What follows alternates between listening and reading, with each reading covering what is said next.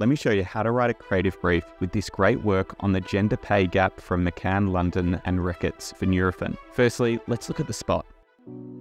I didn't want to get up, I didn't want to eat, I didn't want to... Sorry.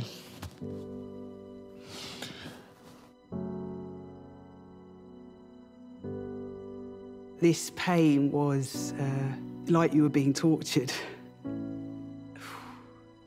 Over 50 years of living with pain. To just put up and, you know, carry on, which at the time I couldn't. My friends sort of got on with their lives and thought, Natasha will be okay. I was told it was just wear and tear. That was it, wear and tear. Why don't you go to bed then if you're in pain? Well, maybe it's just stress. You start to believe when they say that there's nothing medically wrong. Yeah, nothing wrong with you. It's like this energy of dismissal, like... I think if I'd have been told your pain's real, it'd have saved my mental health.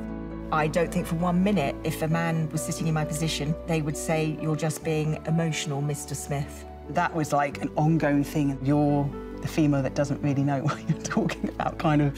No one was listening. They just looked at me and assumed I was an overly dramatic woman.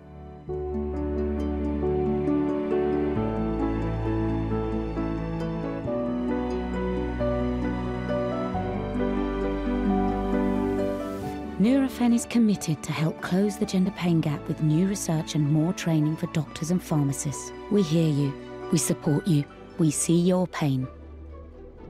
In the Strategy Finishing School, I teach the simple creative brief formula that is the get, who, to, buy, which has 4 key parts. The get, the target consumer, who, the consumer problem, to, the desired response, buy, the one message or action. For the Nurofen piece, that would be get women who suffer chronic pain, who suffer through their pain symptoms because they're dismissed due to gender, to feel acknowledged and get proper pain treatment like Nurofen by making visible the gender pain gap to women and the medical field.